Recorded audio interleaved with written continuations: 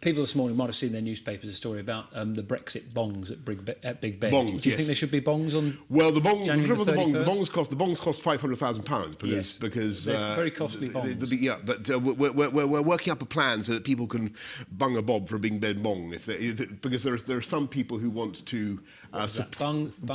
I haven't quite worked it out. But I love the fact you're developing policy live on television.